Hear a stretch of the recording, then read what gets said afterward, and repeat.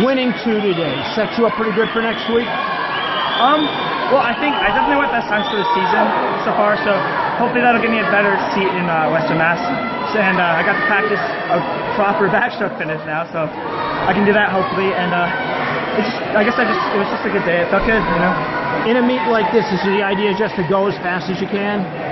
Yeah, I think that's definitely push for best times. I mean, usually how most meets are, you want to try to beat the clock more than beat you opponents. So it's like, but it's good to go best times. But on a day like this, you don't have to worry about opponents and points and everything. Can make it easier for you as a racer? Made it, like, lifted a bunch of stress on my shoulders because now we're not trying to win the actual meet.